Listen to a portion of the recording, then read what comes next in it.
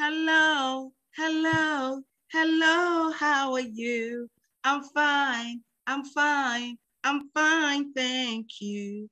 Hello, hello, hello, how are you? You're fine, you're fine, you're fine, thank you. Precious ones, you are all welcome to Kiss Time with Jesus, brought to you by COPUSA. My name is Nina Ejay. I am your host. Precious ones, you are all welcome to today's Bible lesson or Bible fun. We always come here every Saturday to learn and to have fun at the same time. We have gotten a lot of children that have written to us how this program has been helping them a lot. And we want all of you to invite friends to join us and record with us. Or you can sit at home and invite a friend, or mommy and daddy, to join you in the couch and then watch us and learn so much. Grab your papers, grab your notes, grab your pens, pencils, and put something down. And then when we're done with the recorded program, or when we're done with this lesson, take the time and go through the lesson. And I bet you, you will learn so much. God richly bless you. I have precious ones that have zoomed in and are here with me, and they are going to record them. Sorry, I'm getting carried away again. So they are going to introduce themselves, and when they are done, we will go ahead and start with our memory verse for the week. So the first person can introduce herself. Hi, my name is Shivana Akwa, and I'm from Harrisburg District. Hello, my name is Benedict Dubois from Cincinnati District. Hi, my name is Darren Afori from Cleveland District. Hi, my name is James Osei Ambofo from PIWC New York District. Hi, my name is Declan Afori from Cleveland District. Yay! God bless you all. Declan Afori from Cleveland District. God, Cleveland. God richly bless all of you. Precious ones, we are going to go ahead and learn our memory verse for the week. And today, our memory verse will be taken from James chapter 1, verse 17. James chapter 1, verse 17. I want you to open your Bibles to James chapter 1, verse 17. James is in the New Testament. James chapter 1, verse 17. And I read, every good and perfect gift is from above, coming down from the Father of the heavenly lights, who does not change like shifting shadows. Amen. Amen. So precious ones at home, we want you to practice your memory verse and share it with a friend. Share your memory verse with a friend. Our lesson for this afternoon, we have titled it, The Unchangeable God, the Immutable, the Unchangeable God. One of the attributes of God, the unchangeable God. I know when I said the unchangeable God, a lot of things are coming into your head. We are going to learn about why we say that our God doesn't change. He's unchangeable. We'll be learning so much about our God this afternoon. So precious ones, I want you to stay put and don't lose focus. Just go ahead and just join us and let's just be in the flow, okay? So at this moment, we'll go ahead and we will let James read for us. We'll let James read our scripture, our main text scripture reading for us. So our first reading, we will let James read Luke chapter 19, verse 1 to 10. Luke chapter 19. Hello, Auntie Nina. Can you hear me? Yes, okay. We can hear. All right, yeah. I'm going to be reading Luke chapter 19, verse 1 to 10 from the NIV, and I read, the stories about Zacchaeus the tax collector. Jesus entered Jericho and was passing through. A man was there by the name of Zacchaeus. He was a chief tax collector and was wealthy. He wanted to see who Jesus was, but because he was short, he could not see over the crowd. So he ran ahead and climbed a sycamore fig tree to see him, since Jesus was coming that way. When Jesus reached the spot, he looked up and said to him, Zacchaeus, come down immediately. I must stay at your house today. So he came down at once and welcomed him gladly. All the people saw this and began to mutter, he has gone to be the guest of a sinner. But Zacchaeus stood up and said to the Lord, look, Lord, here and now I give half of my possessions to the poor, and if I have cheated anybody out of anything, I will pay back 4 times the amount. Jesus said to him, today salvation has come to this house, because this man too is a son of Abraham. For the Son of Man came to seek and to save the lost. Amen. I just read Luke chapter 19, verse 1 to 10, the story of Zacchaeus the tax collector from the NIV. Amen. Amen. God richly bless you, James. The next person will read Numbers chapter 23, verse 19 for us. Numbers 23, verse 19. Numbers 23, verse 19. God is not human that he should lie, not a human being that he should change his mind. Does he speak and then not act? Does he promise and not fulfill? Numbers 23, 19 from the NIV version. Bye. God bless you. Fantastic reading too. Declan, God richly bless you. And then we will let the next person also read 1 Samuel chapter 15, verse 29. 1 Samuel chapter 15, verse 29. 1 Samuel chapter 15, verse 29. He who is the glory of Israel does not lie or change his mind, for he is not a human being that he should change his mind. Amen. Amen. God richly bless all of you. God bless all of you. So per what we have read this afternoon, we have learned about, James read Luke chapter 19, verse 1 to 10. Luke chapter 19, verse 1 to 10. Beloved, the theme is the unchangeable God. The unchangeable God. And to just sum the Luke chapter 19, verse 1 to 10, Zacchaeus was known for being a cheat. He was a cheater. He was rich, and he loved being rich more than anything else. When Jesus came to town, Zacchaeus wanted to see him. So he climbed a tree so that he'll be able to see Jesus over the crowd. See, he was trying to cheat his way out there again. Jesus approached Zacchaeus and then told him to come out of the tree because he was coming to his house. Wow, I'm sure he'll be shocked, right? The people in the town couldn't believe that Jesus was spending time with a sinner. They're already passing judgment. They are being judgmental, right? Mm-hmm. Upon meeting Jesus, Zacchaeus changed. Hallelujah. He told Jesus he would pay back everyone he had stolen money from and would give half of his stuff to the poor. Jesus responded by saying that he had come to seek and to save the poor, or to save the lost. You see, Jesus didn't only come for the saints.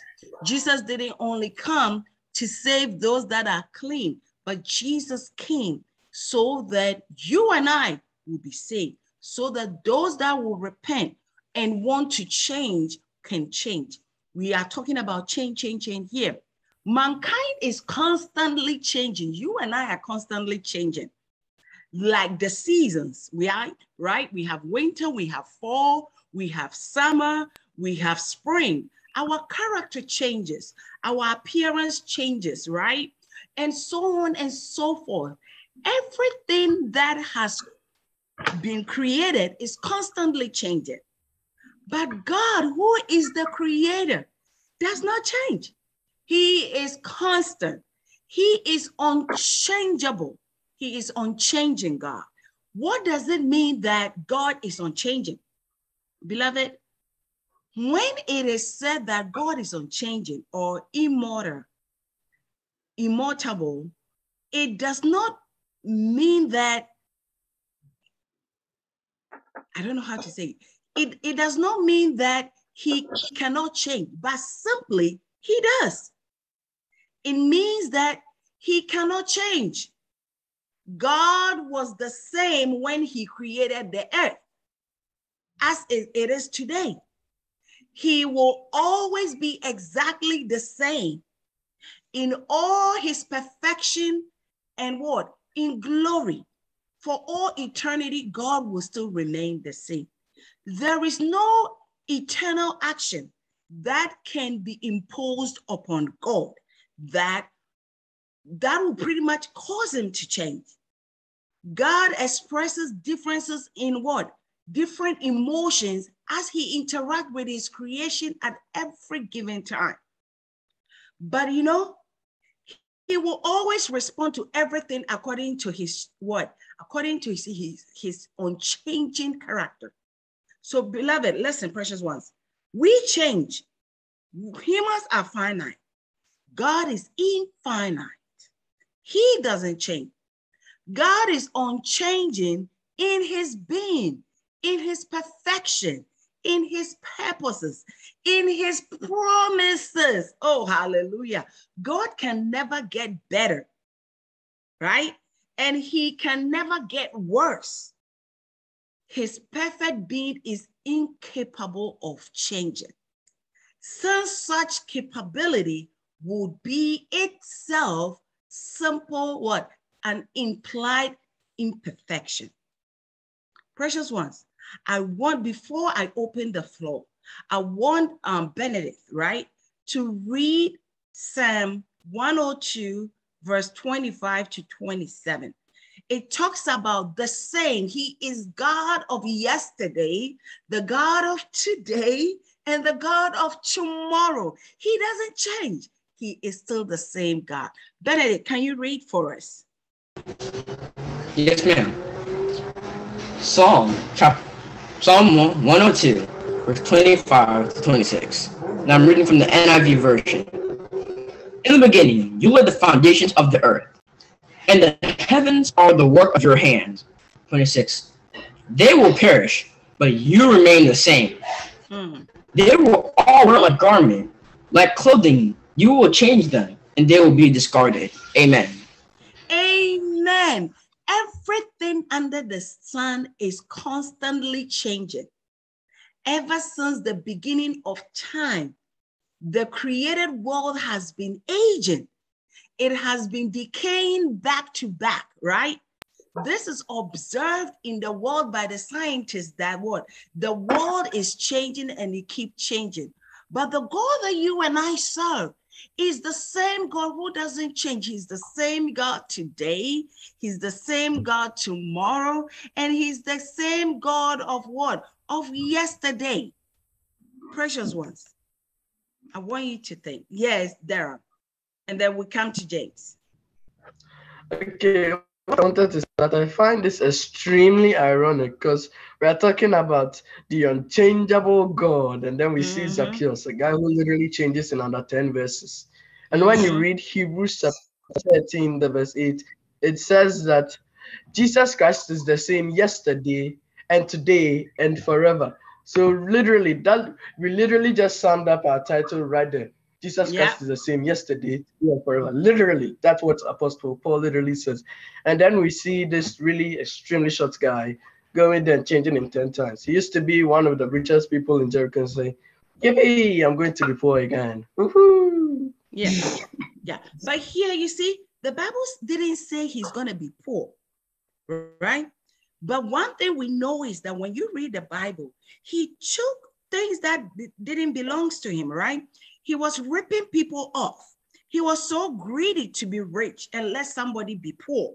He would rather have a big head of goat or cow meat on his table and for somebody to have no food or nothing on his or her table. And that was okay for him, right? It's just an example. But you see, this man changed. He was touched by God, right? When people were passing judgment, people thought that when Jesus is coming to town, the people that he needs to spend time with should have been them and not that sinner, not that greedy rich person, right? And as what Darren said, not that short man, right? But guess what? He's the one God came to see, right? So what are we learning? What are we learning from this discussion? Yes, James, and we go to Benedict, and then Giovanni. So I just wanted to say, I was wanting to say something. So when we were doing the Bible scripture readings about Zacchaeus, I didn't really understand how it was related to what we were talking about. And then I found Romans chapter 8, verse 11, and it says that, and if from the NIV, it says that, and if the spirit of him who raised Jesus from the dead is living in you, he who raised Christ from the dead will also give life to your mortal bodies because of his spirit who lives in you. So I was listening to the story, and like you said, Jesus came and through him touched Zacchaeus to give back what he stole to the poor. So what we learned from this is that, number one, Zacchaeus had to be immensely rich because he was a wealthy tax collector, right?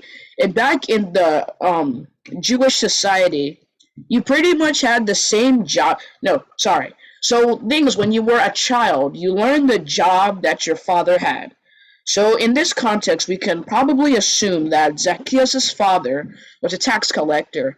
So even when he was born, he was learning all the tax collector jargons. He was learning all the keywords, the loopholes of being a tax collector, meaning that he spent his entire life until Jesus came and touched him being a tax collector.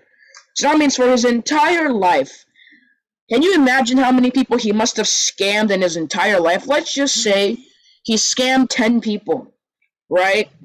Now, let's say he makes $10, right? So that means he said he gives half of all of his possessions to the poor, meaning he gives $5 to the poor. He gives his clothes, his house, everything he gives to the poor. And he pays the people who he wronged equal and 4 times more. So it's like paying your mom your allowance times 4. So you must see how immensely wealthy he was, because that half amount of money he had shouldn't be able to pay for an entire lifetime of wrongdoing, yet he had the money to compensate for that. Now when Jesus comes in and he was talking to Zacchaeus, number one, what we have to find out is that God is all-knowing, because in Jerusalem, in Jericho, I'm pretty sure there were a lot of sycamore trees, and there was a huge crowd. Yet when Jesus walked, how did he know to pick up his head and say, Zacchaeus, come down? How did he know to do that? He must have been an all-knowing God. Now, if you read further in the New Testament, you see Jesus. You see that he meets a lady at the well, and he gets her to also go and stop doing evil. So what I'm trying to draw a conclusion here is that Jesus doesn't change in terms of how he deals with sinners. Because when he met Zacchaeus, he got Zacchaeus to stop his sinning and recompensate to the poor people that he stole from everything he did. When he met the people at the cross, he got one of them to stop his sinning and to go with him to heaven. When he met the lady at the well and he told her every wrong thing he did, he also got her to stop sinning. So that means Jesus doesn't change in this aspect of how he deals with sinners. So the exact same Jesus, he's being consistent. Sometimes when my mom tells me that I'm not doing something wrong, and she says that, if you think I'm just making things up, why would I be consistently telling you every single time that you're doing the same thing wrong?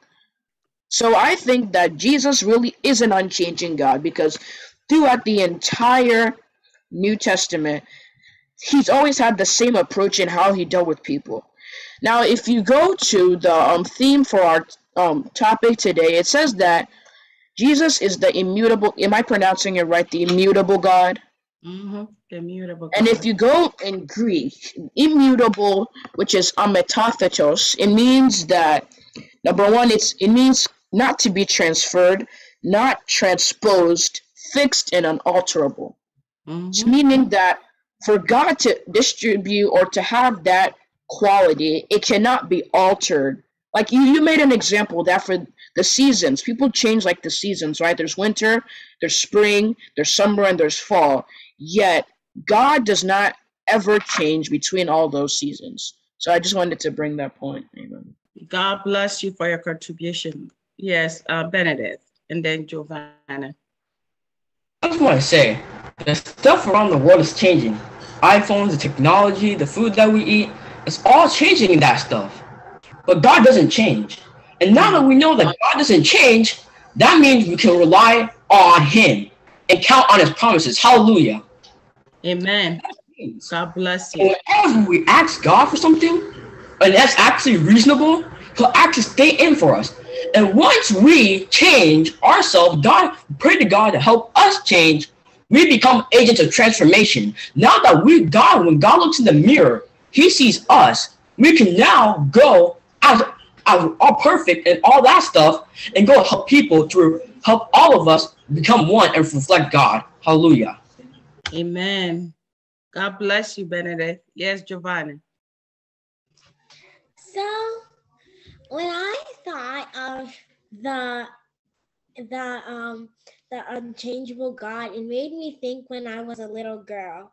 When I was a little girl, I used to think that the pastor was God. And so one day I asked him, "Hi, God." And he's like, "I'm not God. God is unchangeable." And I'm like, "But I've never seen you, like, you're always the same." But he's like, "Yes, but God never changed. He will forever love you constantly. Me, I will get annoyed with you. But God, He may get annoyed, but He will still love you no matter what." And so now that I think about it, I'm like, why did I think that? Because like my Sundays, that was like the day before my Sundays, like actually no, my Sunday school teacher had taught me that topic before I came down to tell him, "Hi, God." So why am I now here telling him, "Hi, God," because my Sunday school teachers had just taught me the topic that God is unchanging, but He's not unchanging. He will forever change. God bless you for your contribution. God bless you. So, precious ones, as we can all relate to the story, we know that our God doesn't change.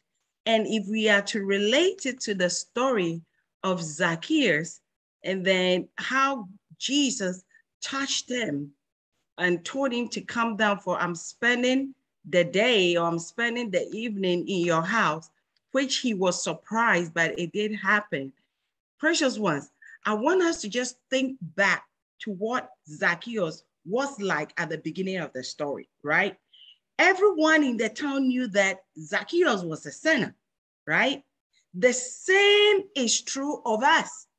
The Bible tells us, just as James read in Romans chapter 3, verse 10 to the 12, and then when you read the 23, that just like Zacchaeus, we are all sinners and we all love ourselves and our own ways more than what? We love God sometimes in the category of what? Being a sinner.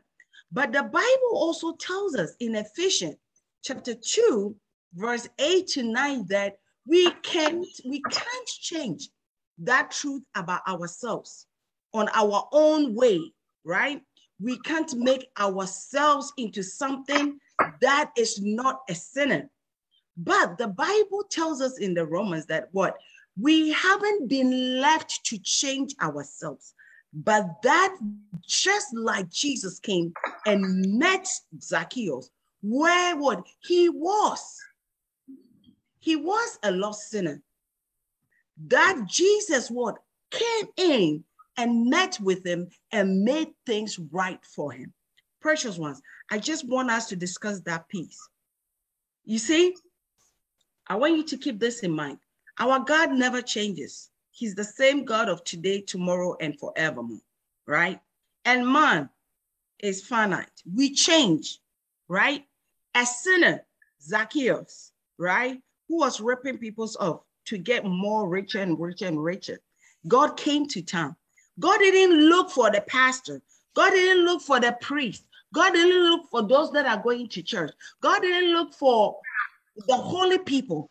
God, no, he being the all-knowing God, felt the presence of Zacchaeus and said, Zacchaeus, come down. I'm going to your house. And the Bible says that what? He transformed him. He changed him. And the sinner what? Had some what? A heart full of woe. He repented of his sins and said, I will give back whatever I have stolen from the people. Let's stop right there and let's just think a little bit and talk about that. Now, Zacchaeus, right, is an example of we, mankind, that can change. The infinite God, who doesn't change, he's the same God today and forevermore. Now, who can relate to this story?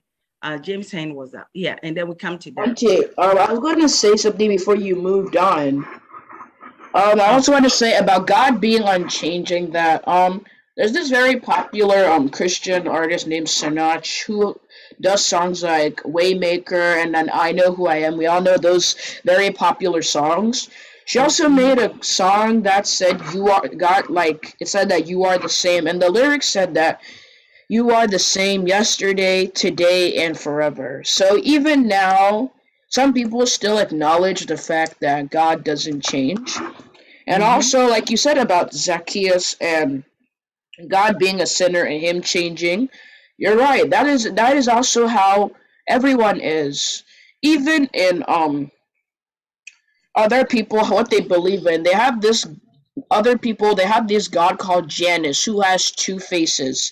And they say that sometimes he changes from being bad to good or something like that.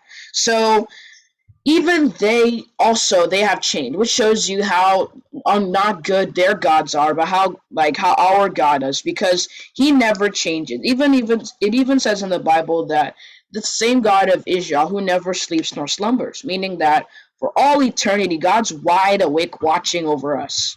And in Zacchaeus' context, he was a sinner. You brought something very interesting when you said that he didn't look for the priest. He didn't look for a holy person to go and stay at, because Jesus being the Son of God, even in the Old Testament, when God wanted to dwell with humans, what he did is he dwelt in the Ark of the Covenant, right? And he also dwelt in the tabernacle. So Jesus being the Son of God, his right as a divine being was to sleep in the temple or go to the palace, and he could literally command them to put a place that society deemed as fit for Christ. But here he is going into town, and he goes to Zacchaeus, a sinner who is cheating people just to become rich of himself. What's wrong with this picture here? So that's what we're seeing, that everything God did was for a purpose. He knew that because he doesn't change, he has no problem. He could have just sat in heaven, and because he doesn't change, and he's his all-powerful, unsinning self, he could have just sat there and let humanity hash it out. No, but he came down to die for us, and when he came along the way, he also made sure that he spread the gospel in the world. And how he did that was when he went to Zacchaeus, because Zacchaeus also understood the meaning behind Jesus coming to stay in his house. That's what also caused him to repent of his sins and give his possessions and everything to the poor. So in aspect, that is also what we are as Christians. We can all change. If we are sinning, that's why we can go to God and we can repent and we can change from our sinful ways. That's one thing we can do because we are able to change. Amen. God bless you. God bless you. Yes, Darren. And then Benedict. Okay, I think that what I wanted to say is that when you read Proverbs chapter 21, the verse 1, it says, in the Lord's hand, the king's heart is a stream of water that he channels towards all who please him. That means that what I understand from that is that literally he controls the heart of the king. And then I have also heard of the saying, the unchangeable changer, which literally means he is unchangeable, but then he actually changes. So I think, and I was sitting here wondering, so yeah, he takes care of the world, he came to die, very serious. But what does God really do to have fun? But then I realized that all he does say, yo, you have black hair, going to make it white. Just wait for 50 more years, you know. So he's going to change you, he's going to change your principles, everything that you believe in, he could change you. Think that's why sometimes he just comes to the earth, he looks and he resides here. So okay, yeah, okay. Too much blackness, you know. Let me make it a little bit more. Then another reason why I think God went to Zacchaeus' house was because, well, we all know he's ultra holy. And if you had gone to a priest's house and you see him sing like boom, boom, boom, like you'd have just been disappointed. Like, this is a priest. This is someone who's supposed to like be next to my holiness. Yes, like 3,000 miles away, but next, you know. But next, you know, closest. Okay. That's what you'd expect. But he went to Zacchaeus. He knew that he was a sinner. Because that one, yeah, you can actually attest that if he does this, well, it's normal. Priest sinning isn't really likable. Yeah, God bless you for the great contribution. Now, before we come to Benedict, right? I just want to raise, okay, Benedict, you come in first because maybe it will lead to a question that I will put on the floor. So Benedict, you can finish. I just want us to focus on, okay, now let's come to Benedict before you come in so that when you get the floor, you can also add that. I want us to, whilst Benedict is on the floor to contribute, I want you to think from the aspect. I want you to look at this scenario. Remember when the Jesus said, Zacchaeus, I'm coming to your house, right? The crowd, the people standing around were disappointed, right? Like, really, Jesus, you have to go to the sinner's house, right? How do we relate to that? How do we relate to that aspect? So we'll go with Benedict, and then we come to Darren, and then James, and then Giovanna. I just want to talk off the last question before we get to this one, which is agents of transformation, which comes back once I talk about it. Like, because God's unchangeable, but he comes to change people. So once he came, like the Holy Spirit, once he touches a kid, once the Holy Spirit touches anybody, it's like going from Nintendo to Sega, or Sonic to Mario. It's like a whole other dimension, like a whole new change. Kind of like he did to Saul and Paul. How Saul went from Paul, because he actually used that same power that he used with Zacchaeus and changed him. So now that he was catching and killing Christians, now he's going out and saving Christians and making people and converting them. God bless you. Great contribution. Yes, Darren, and then James. What I think the people the bystanders were probably thinking was that, yo, I've been working with you this hot sun, my feet. You know how many needles I've stepped on? Bro, you gotta come to my house, heal me a few times, then we're all good. And then what that reminded me personally of was the story of Jonah. You've seen how these people sin, then God says, go and tell them to stop sinning, that we are not destroyed them. I was like, dude, I want to see a few fires every now and then.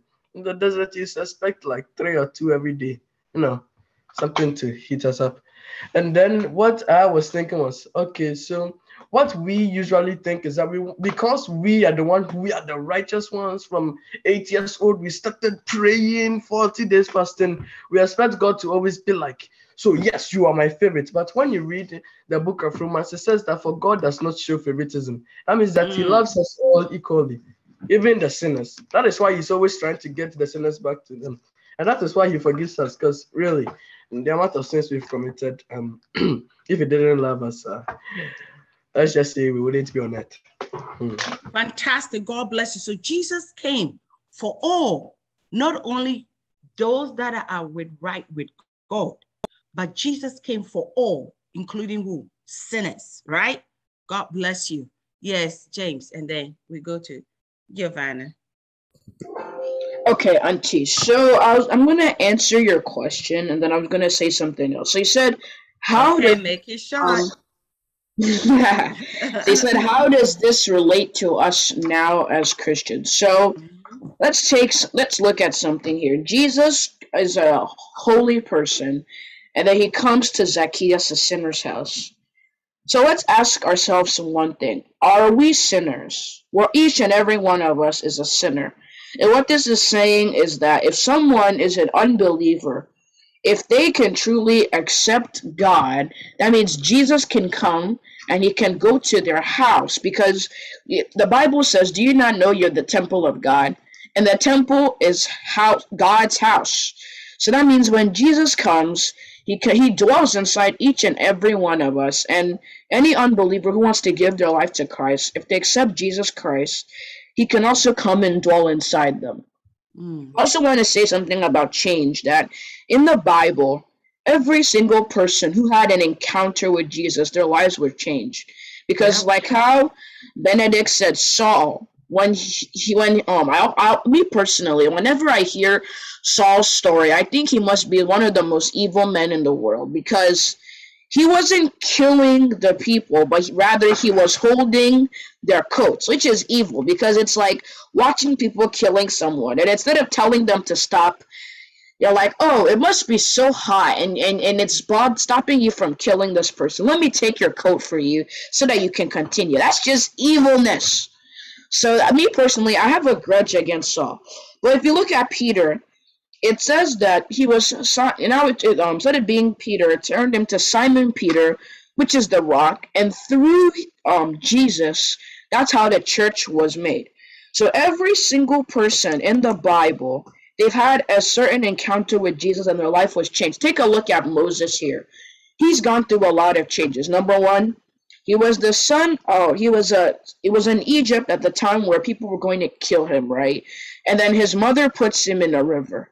Then he goes to the royal family and he's a prince.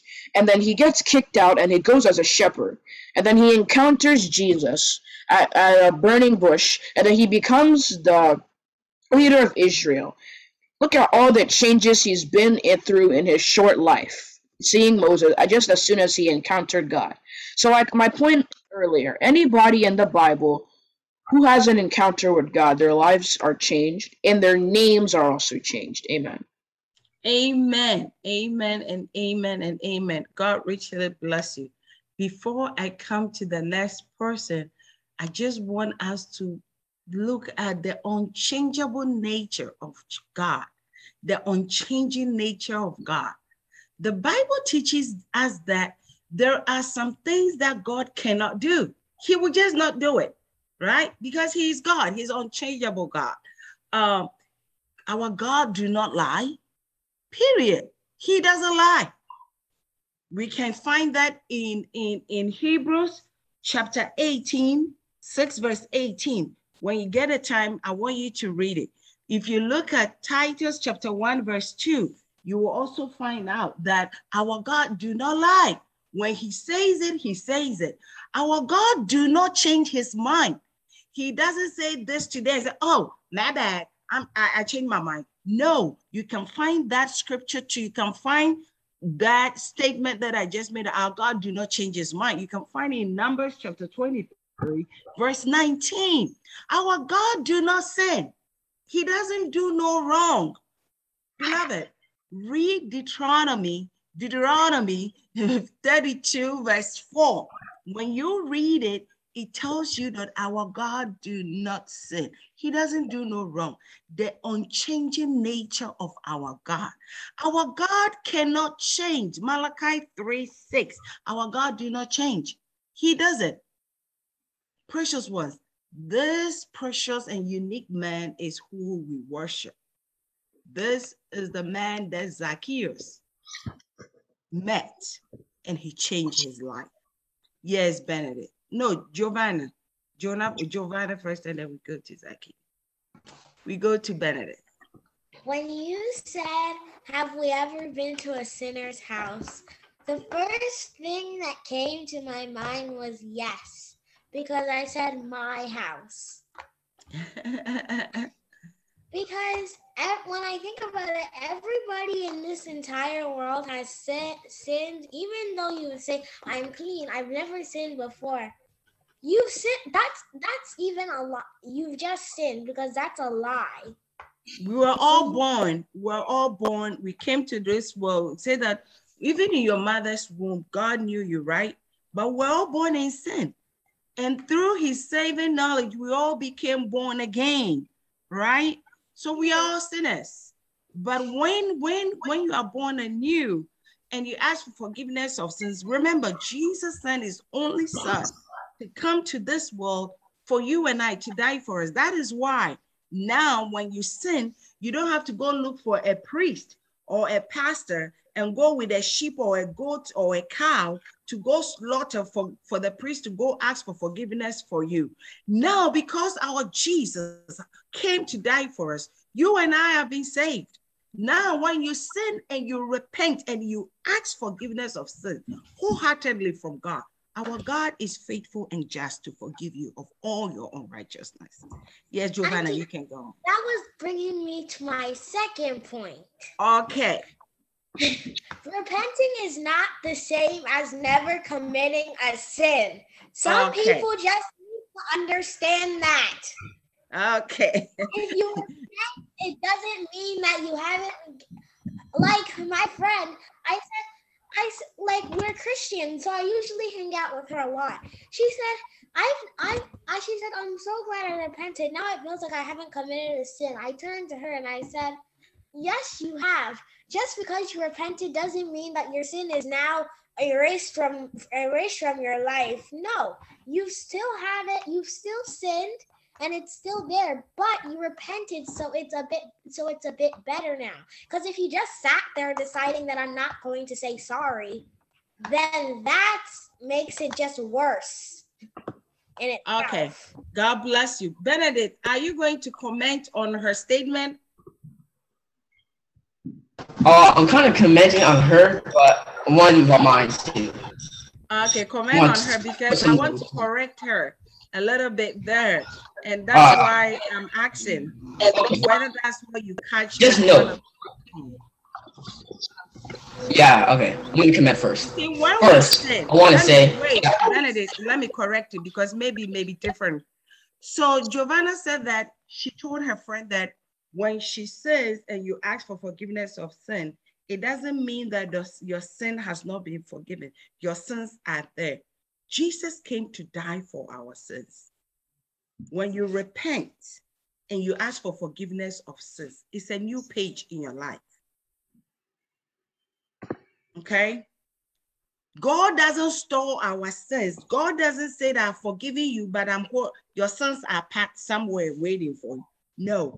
The day you repent and you ask for forgiveness of sins and God forgives you, that's it. God has forgiven you. But you can never stand somewhere and say, I have never sinned before. No.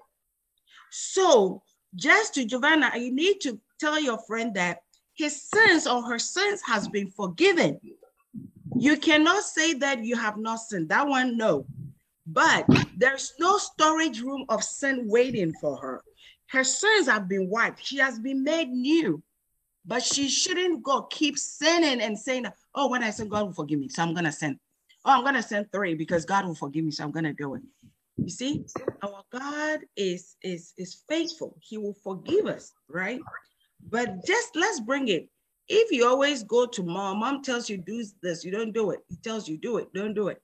You say, oh, I'm sorry, mom. How many times are you going to say sorry? Are you always going to do the same thing that you say sorry to all the time? Don't you think as human as we are, mom and dad will get fed up with us or your friends or your teachers? I'm not saying that's what God will do for us. Remember, he's the unchangeable. He doesn't change his mind. He doesn't change his attitude. He's not moody, right? He sent his only son to this world to save us, right? Yes, Benedict, you can continue. I just want to put one thing on the floor about the unchanging God. If God will actually not change his mind. Like, I just want to throw up a scenario here. If you pray to God and ask him, God, I want to look fly against me. But can you please give me 2 Supreme bags?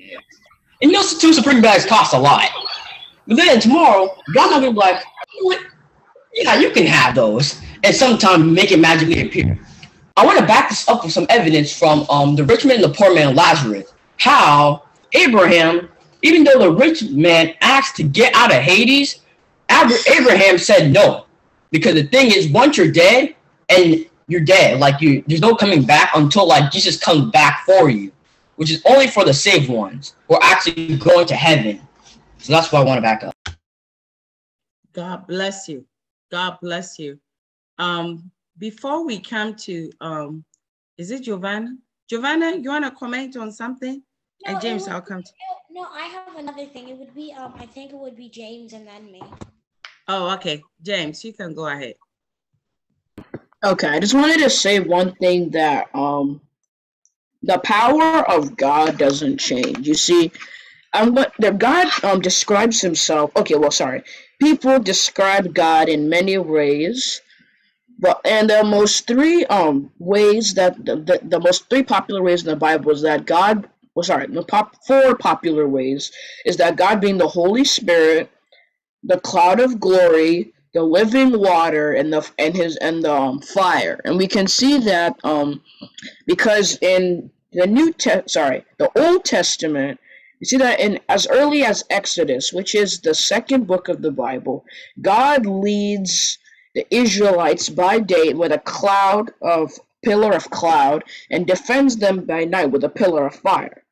We also see that in the same Exodus, whenever they set down camp with their tabernacle, as soon as the God who was the cloud of glory started moving, then they would pack up their things and follow the cloud. We also see that earlier in the Old Testament, right, when these priests were conducting like a worship service, and then when they were doing that, they worshipped so well that God himself came down, and his glory descended on the temple so thick that they couldn't even do anything. So consistently, we find references to these three aspects of God consistently throughout the Bible as forms of his power. So I also wanted to say that God's power too doesn't change. Amen. God's power too does not change. God richly bless you. Great contribution. Yes, Giovanna, and then Darren, you can read for us the Isaiah, okay? Yes, Giovanna, you can go ahead. When you said that just because you repented, it means if you do another sin, you have to when you repent and you do another sin later, you have to ask for forgiveness again. That's what you said, right? I think that's what you said. No, I said it shouldn't be a behavior. Yeah. Because you know that when you sin, God will forgive you. You go back and do it, and then you forgive. They'll go back, but there's nothing. Anytime you go, he will forgive you, right? But there's nothing, because in your statement earlier, you said that you told your friend that you cannot say you have not sinned, but when you sin, it's somewhere, it's nowhere, it's gone, right? It's gone. God has forgiven, but make sure that you stay right with God at all times. But anytime you go to him and you repent of your sins, God will forgive you. So you can go ahead. So I was saying that some people, they will say, okay, I'll do this sin one more time and then I'll get good with God. But then the problem with that is if you keep saying that and saying that, eventually you never get good and repent to God. And so eventually the sins just start stacking and stacking. But then when you repent, when you finally repent, it just goes, yeah, everything melts down, right? But you see, just to add to what you just said, you see, as you keep sinning, your relationship with God, it start getting what? You start the further it keeps separating, right? Because it's just you having that guilt, right? But the Bible says that as believers, we need to have a special relationship with him, a close relationship with him. It is when you have close relationship with someone, even in our mankind, when you are close with someone, you get to know more about the person, right? Now, if you don't know more about, if you are not close and you don't talk often, you see that, oh, it's been a while I talked to you. You see your person, hey, it's been ages. Yeah, why do you say that? Because you don't communicate a lot, right? So when you allow sin to come between you and God, it begins to separate the two of you, right? So if you used to pray a lot, now you're not able to pray. And I always tell children, my Sunday school children, I teach them, hey, praying to God is like talking to God, right? Talk to God. A lot of kids have struggles with praying, and they don't even want to close their eyes. So now with my little ones at church, I always tell them, it's okay to open your eyes. Just pray, talk to God, right? Because sometimes some kids they feel like they are not worth to talk to God because God is in heaven. They see him very far. One child told me, so Auntie Nina, when I talk, is God actually going to hear me because the sky is so far from me? I said, God is just close. God is in your heart, right? And I even confused her more because she doesn't believe God is in her heart, right? But it would take time for her to get there. Just like Giovanna told that word, pastor was God, right? When we're all growing up, I'm sure we all related God to something, right? And when I was a child, I thought that beyond the sky was heaven until the day I got on a plane and I realized that there is another cloud up there. There's God. So I began to fall closer and closer relationship with him because I realized that God is in my heart. If only I can walk in faith and believe and trust him, God is close to me than never before. Why? But what separates us and draw us apart is sin. And he sent his only son to this world for us to close that gap. Okay? So he's not too far. He's just close by. Let's talk to him. Yes, Darren and then Benedict. Declan, you're not talking to them. I'm coming to you next. Well, it's mostly because I've been saying everything he wants to say. Then how about you allow him to talk? Okay, so like next turn when I've run out of everything. Okay, what I wanted to say is that when Giovanna, I hope it's right, Giovanna. When Giovanna was saying that when you repent and all of this stuff happens, it's a risk. What I was thinking was that when you repent and you say, I'm going to do this one more time, then I'll repent and then, maybe do it another time. But then I realized that at first I used to think, well, that's, first is you've repented, so you're good for now. But then I realized that if you've repenting is actually you believing and thinking that you won't do it again. It's okay if you fall into it. It's okay if it's mistakenly happens. But if you like saying, I know this is a sin, I know I'm not supposed to do this. But come on, you're human. You're going to do it one more time. Then you're not repented. Like you literally lost the repentance. A. Then B, when Auntie Nina was saying that when we sin, we are trying to come close to God, and when we sin, we go farther from God. One time, me, Declan, my dad, and my mom, we had this discussion, and what I came up with was that there's like this bridge. The bridge is Jesus Christ. It's really long and stuff. The bridge literally basically has no end, but of course it still has an end, but the end, it doesn't lead you anywhere. The closer you are to God is like at the very far end at the very far side of the bridge.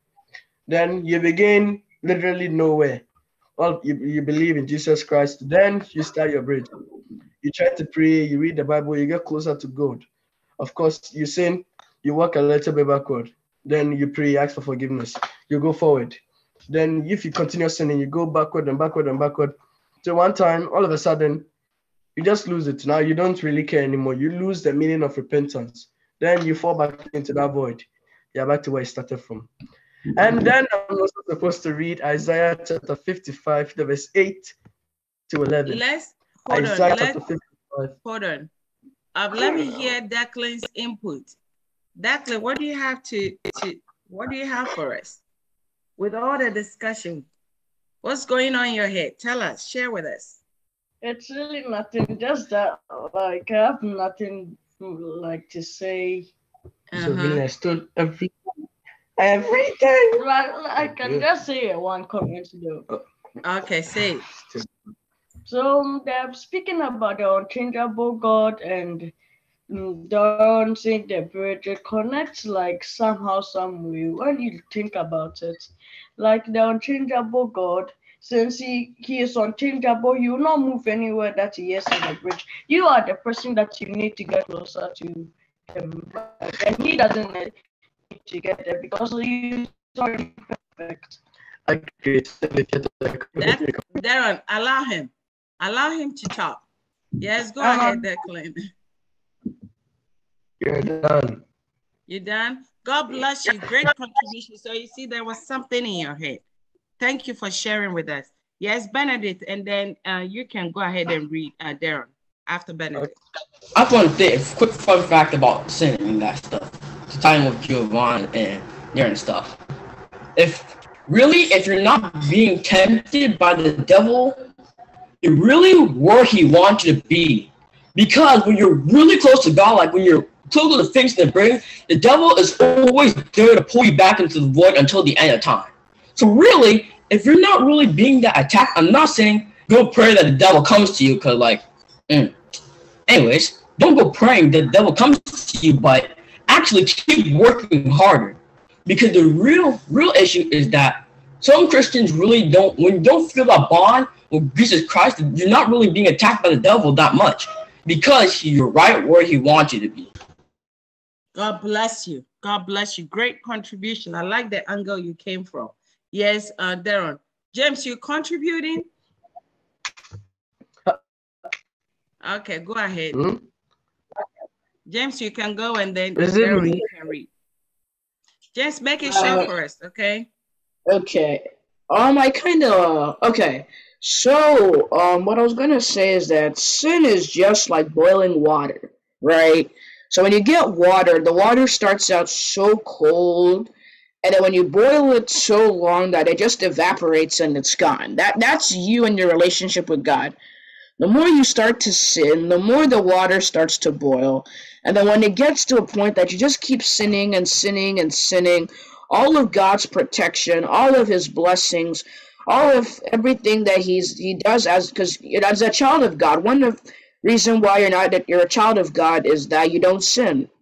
Or at least when you do sin, you repent and you turn away from what you repent, you truly turn away from what you did, and then you come back to God. That's what being a child of God means. But you going and just still sinning and sinning and sinning, eventually you're going to be like an unbeliever. And the unbelievers, they don't get to experience what God's love is. And everything is just going to evaporate away, meaning his protection and his guidance and everything he has planned for you will just all go away. So we really shouldn't be sinning. Whenever we're sinning, we should really turn back and repent of our sins and come back to God. Amen. Amen. God bless you. Now, Darren, can you read for us? Yes, I will. As I said, I'm reading Isaiah chapter 55, the verse 8 to 11 from the New International Version. Isaiah 55, the verse 8, and I read, "For my thoughts are not your thoughts, neither are your ways my ways, declares the Lord." Verse 9, "As the heavens are higher than the earth, so are my ways higher than your ways, and my thoughts than your thoughts."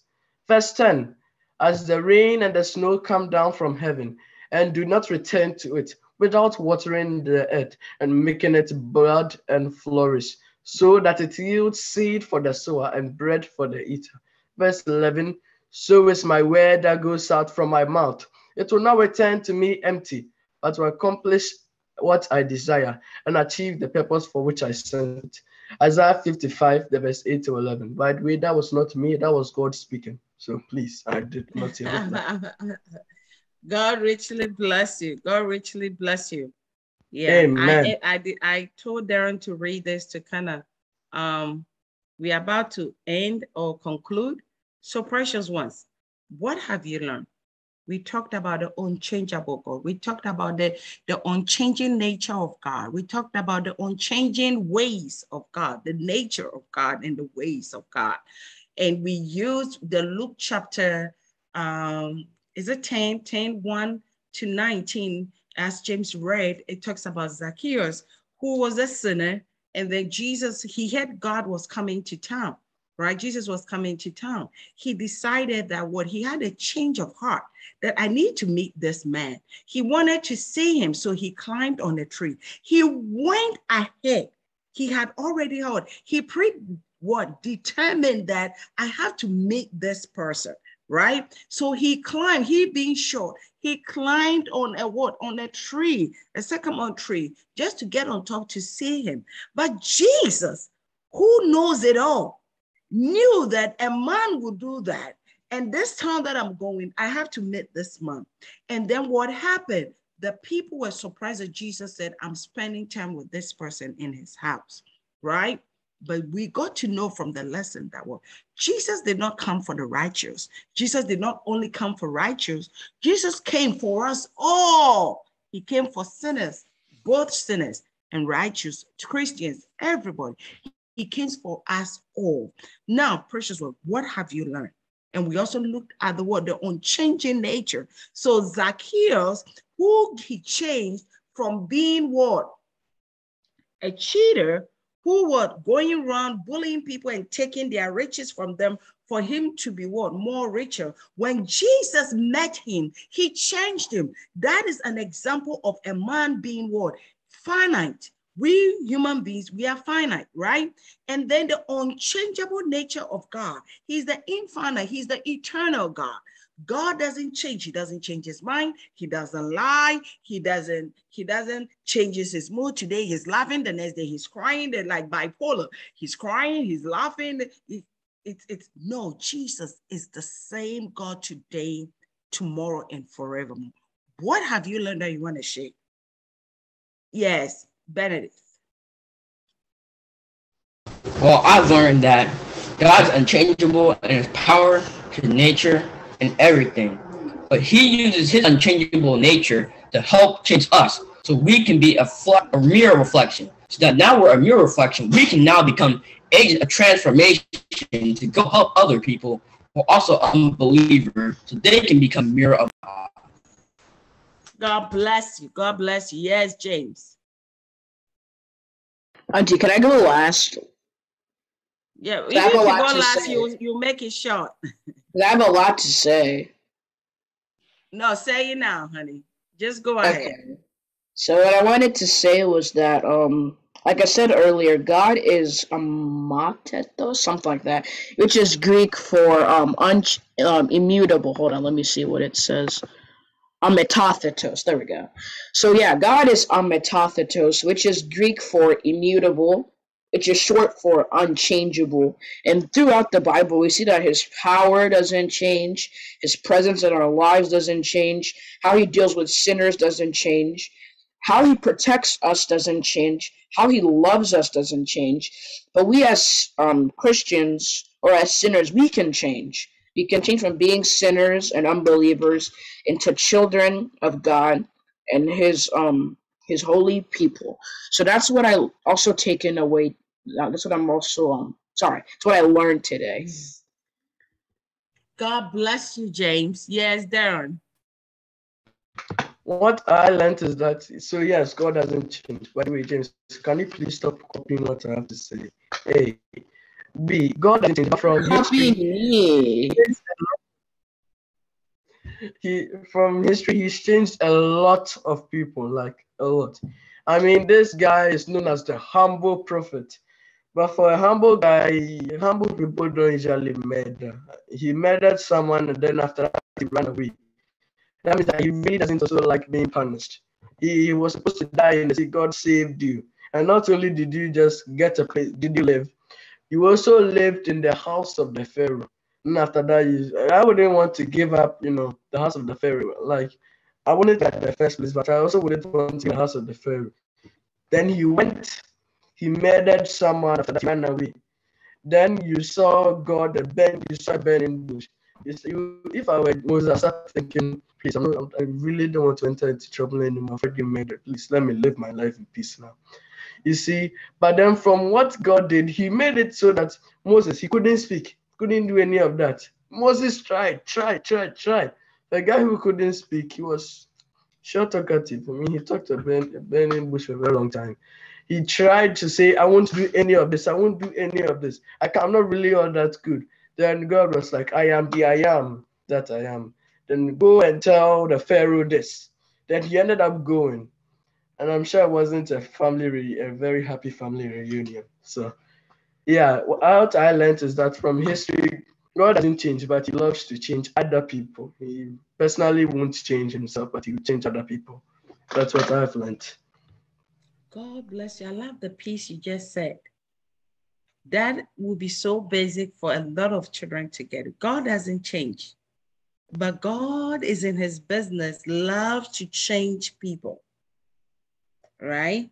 And that is why in the story we read from Luke chapter 10, verse 1 to 19, he changed Zacchaeus. He changed Zacchaeus. God richly bless you. Yes, Declan, before I come to Giovanna, what have you learned? I've learned that God can change believers from unbelievers to believers in certain different ways, a lot actually. Like he can use somebody to just come, like what last week we talked about when he used somebody, when James said that a person was on the sea, and then there was a flood, which that was Giovanna. That was James. Wait, that was James. I thought that was no. You see why I always tell you to leave was your brother me. to talk? That was me. Keep going. No, wait. Going. Never mind. I learned that in certain different ways the Lord can change you, but then you certainly not notice this at all. God bless you, Declan. Yeah, Giovanna. What I have to say about God changing people, what I learned is that God can change like people, but when he changes the people, nothing changes about him. Right now he changed. I'm not saying that this will ever happen.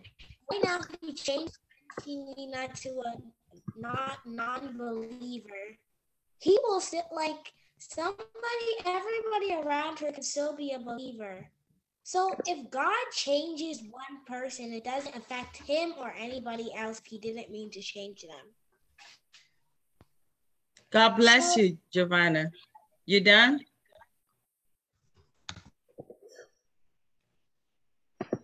Hello? Yeah. You done? Sometimes when you ending, you can say amen so that I don't cut through you. But when you pause, I assume you're done. But maybe you are not done, okay?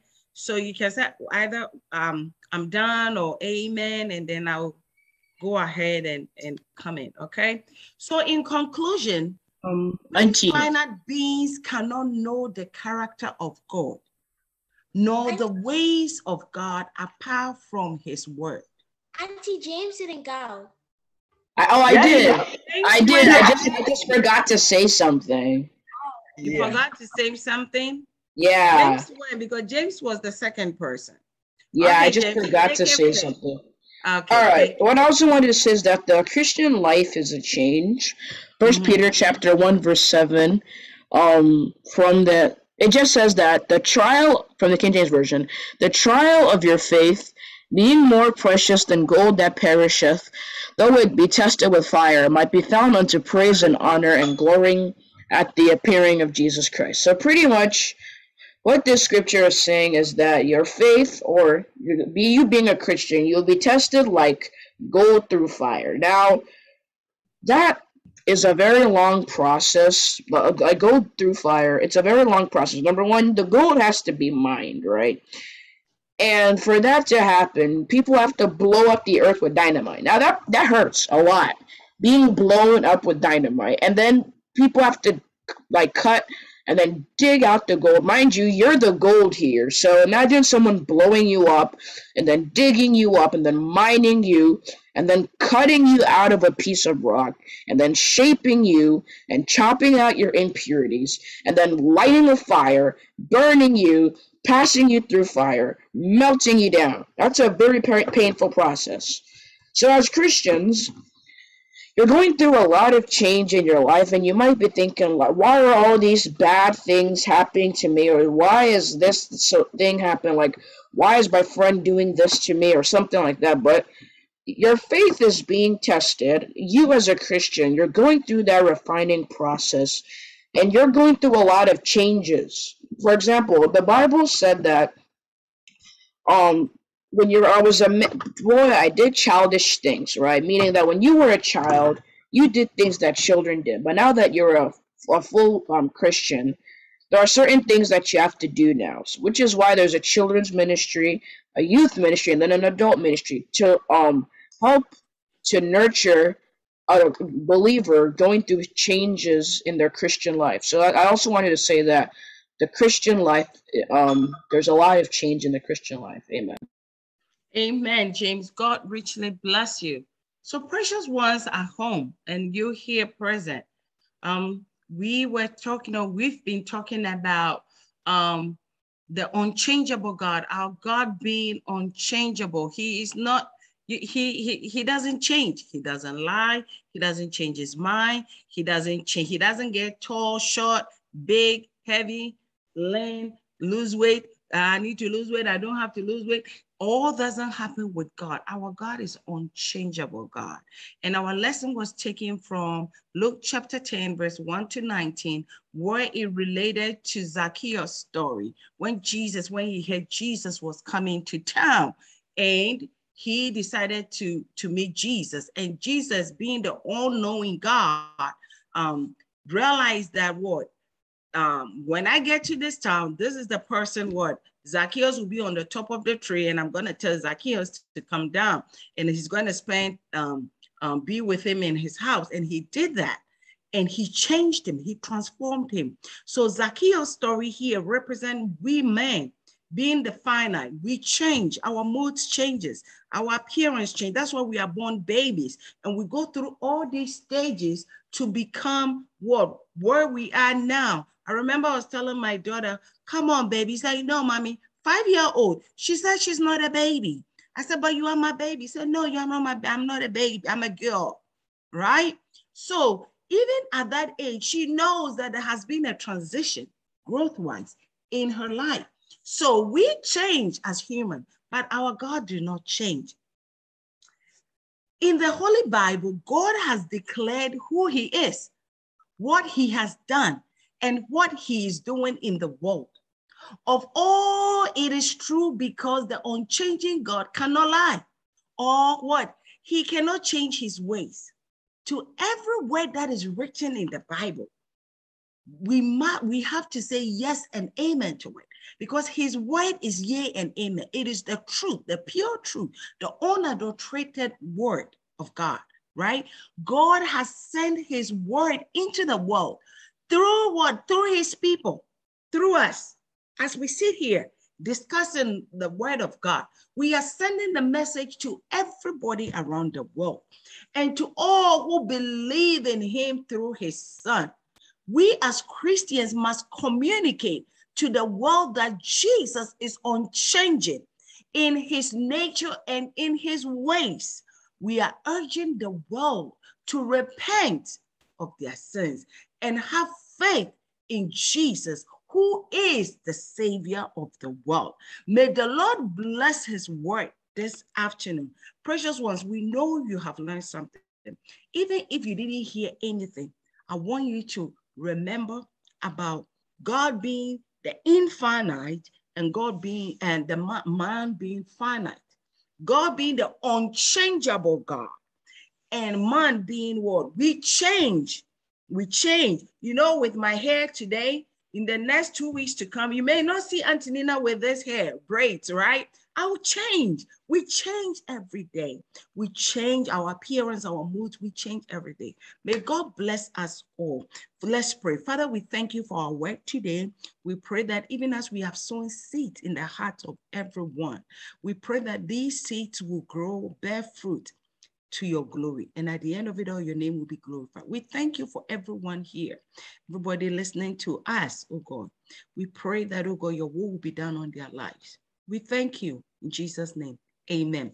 Kids Time with Jesus, brought to you by COP USA every Saturday, 12 p.m. See you next week. We love you all. Bye. We love you. Bye.